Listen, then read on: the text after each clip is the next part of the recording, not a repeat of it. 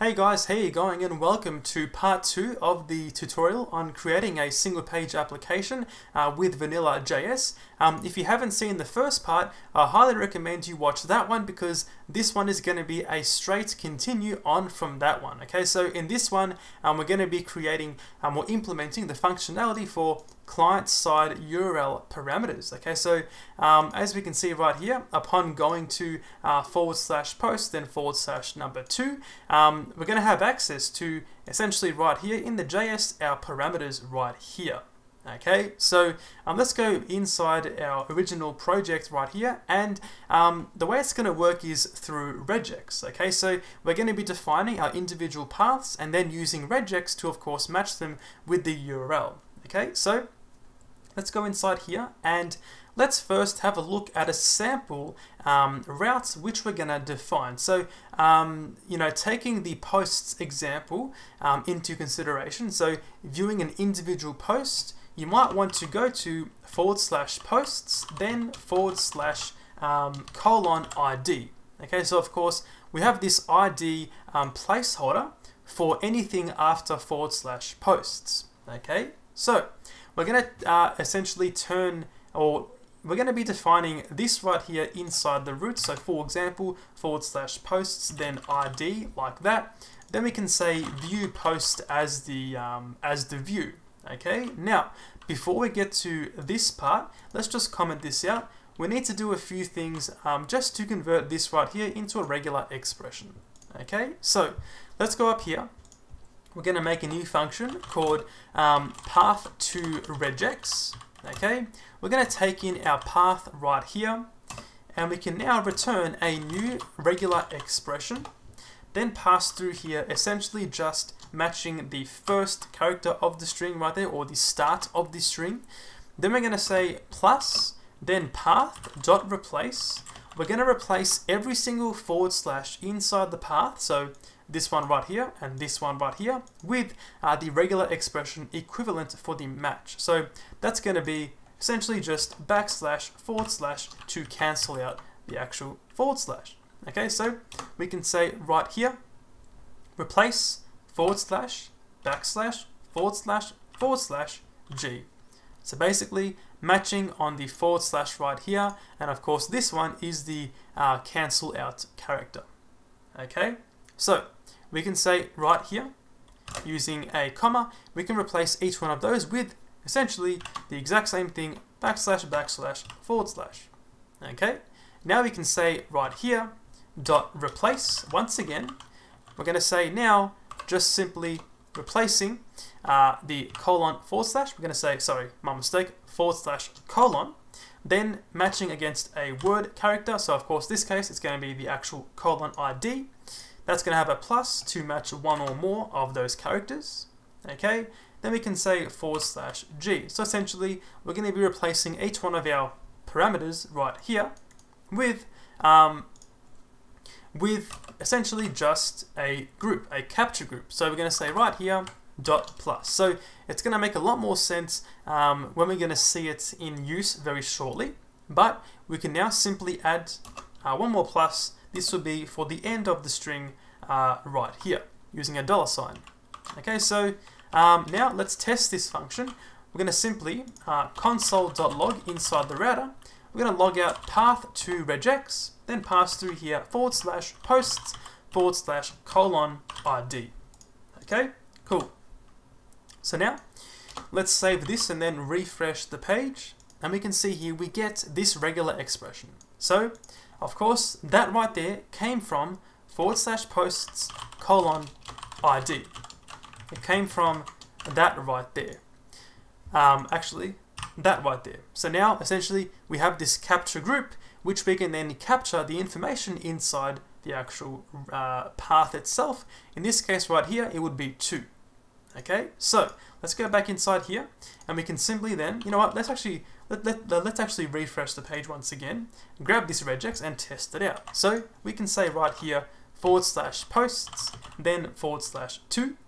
We can say dot match, then pass through here the regular expression, and we can see right here we get the result. We grab the actual complete result in itself, then we grab the actual capture group value, the 2 right there. Okay, so sorry, my voice was a bit weird just then, but so now we need to simply just grab this 2 and then of course pass it into each one of our classes if it's relevant. Okay, so let's modify the router code. Okay, we can just get rid of this right here, and we're going to replace all of this stuff down here. So we're going to be replacing this isMatch with simply just results. Okay, we're going to say results. So this is basically going to be the results of the potential match. Okay, this result is going to be location.pathname.match. Okay, we're going to match the path to regex, then pass through here routes.path. So basically doing the exact same thing as we did right here, okay, but for each one of our separate routes. Okay, so now we have this right here. This condition is going to change to be .result does not equal null. So basically we have a match if the match result didn't return null. So this function right here, let's just change this to be let's make it something like post1. Okay, so now we can see it returns null in the case of a non-match. So that's all that is checking for. Okay, so now we need to go down here, and when creating the view itself, we need to pass through the constructor here the actual parameters themselves. So if I go back inside here, we can see I was just experimenting with a few things before recording, but we can see right here we get the params object ID and 2. So basically we need to pass this object right here into the constructor for the actual view itself. So we can pass through here get params, okay, then pass through the match in its entirety, this one right here. Now let's define this get params method. Okay, let's go up here. We can call this one, of course, const get params. This will take in our match object. Okay, now this one is going to simply grab, or it's going to determine both the keys and the values for each one of our parameters right here. Okay, so we can say const values. This will be your things like your 2 right here. Okay, so we can say const values equal to match.result.slice, then pass through 1. Okay, so this right here, this match.result, remember, that's going to be equal to the match result right here. Okay, so going slice at index 1 is going to basically just return every single value from index 1 and then onwards. So of course, if you had 2 things, so for example, let's just make that happen for demonstration. So if I had /2, then /4, then change this to match these 2. So of course, this right here would instead be :ID, then something else. In this case, we get 1 and 2. So the values in this case would be 1 and 2, 2 and 4. Of course, right here, 2 and 4 as this array. Okay, cool. Now let's say const keys, okay, is equal to, and this one is going to be a bit more complex. We're going to say array.from. Okay, then we're going to take advantage of the match all method. Okay, we're going to say match.routes.path.match all.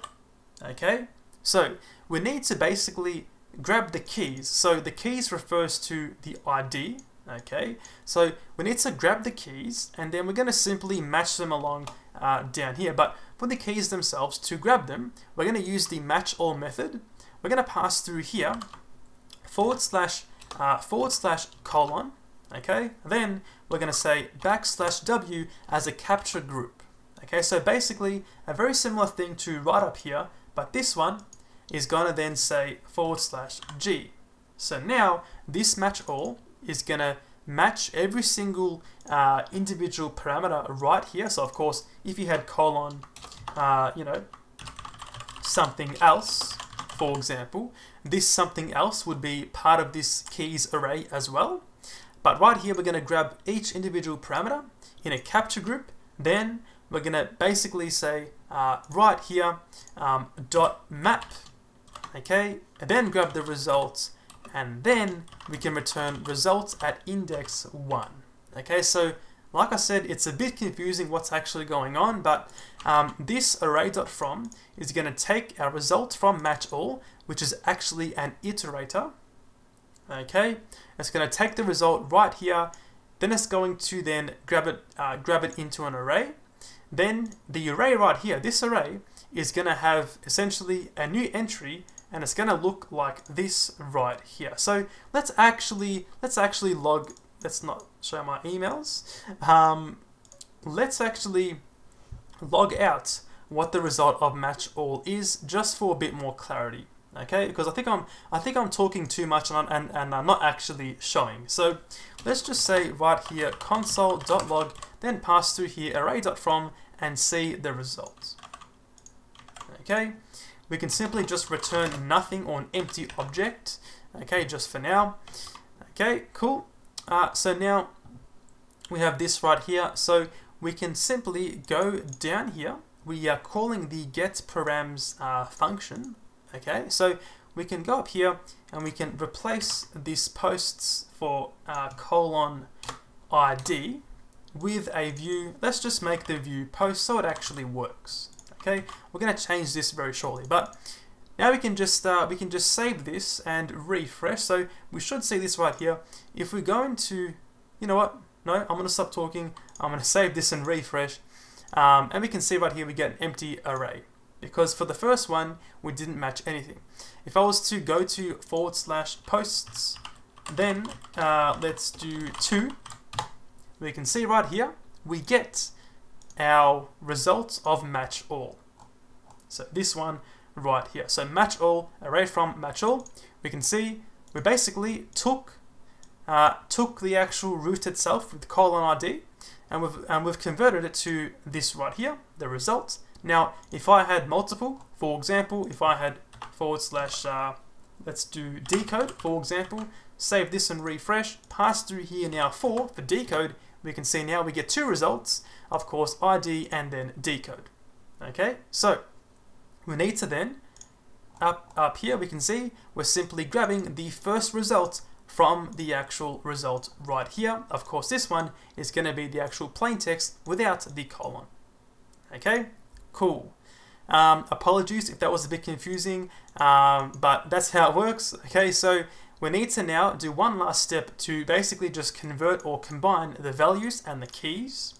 Okay, so we can say right here, return object.from entries, then pass through here keys.map. We're going to grab the key and the index of the key, then we can say return, then pass through here key and then values. Okay, so essentially right here what we're doing is we're looping through each one of our keys themselves. Okay, so of course refers to the ID and the decode from down here, for example. It's going to then loop through them and return the key in an array and then values at index of the key. So basically it's going to follow the same order. We're going to map, of course, the ID to be 2 and decode to be 4. In this case, right here. Now object.from entries is going to take our multi-dimensional array and it's going to convert it into an object. Okay, I've also got a video on from entries if you want to check that one out, but it's relatively straightforward how that works. Okay, so now let's just go inside. Let's go inside the constructor of the actual view itself. Okay, so in each one of our views, we need to take in the parameters themselves. So we can say params right there, then pass it to the constructor. Let's do the exact same thing for settings and lastly for dashboard as well. Okay, and inside the abstract view, we're going to once again take in the params, and then we can simply just say this.params is equal to the params right there. then we can just do console.log and then we can say this.params. So now, upon saving this right here, we can refresh and we get right here all of the parameters. Okay, so once again, I apologize if this part right here with the actual, getting of the params is a little bit confusing. I find it always quite difficult to explain regex in video tutorials and obscure things like this. So apologies. If you don't understand it, I suggest you just simply console.log your values and your keys, and it should all make sense. Okay, so that right there is essentially just grabbing our individual parameters. Okay, now we have one last problem with this. Well, it's a slight problem, and that is, of course, right here. Well, first off, this dcode shouldn't be here because, of course, we just want the ID for the post. Okay, now the problem is this right here goes to posts. Now, you might actually be thinking it's probably not a problem because maybe you want the post view to also handle situations where the param has been provided. But in our case, we're going to make our own separate class for this. So we can say right here, view is going to be post view. So post view, okay. We can then import the post view class. So post view just like this. Then we can make the view post view.js. Going to copy and paste, of course, the posts right here. And now we have, if I just doing posts, okay, so now we have right here access to the post ID. I can say console.log this.params.id. Okay, let's save this and then go to post at index 2. We can see right here we get the 2 right there. This log came from our abstract view, so let's go inside here and just remove this one. Okay, try again, refresh, and of course we get 2 right here. So this is where it gets interesting, right? So you have these params right here. You can now make calls to the server side to get your data for post number 2 and do basically whatever you want with this information. You know what? Actually, I forgot one last thing. My apologies, I forgot one last thing. Let's go back inside here and make a change. It is going to be right here, isMatch needs to be results. And now this needs to just simply be right here, location.pathname. So essentially, by providing this, we're mocking the results of the regex. So if I go up here and I match this right here, okay, we can see this index 0 is going to refer to the actual contents of the URL itself. So we're simply just saying results, index 0, location.pathname. And that is all to creating a single page application with client-side URL parameters. Thanks for watching, guys, and I'll see you later.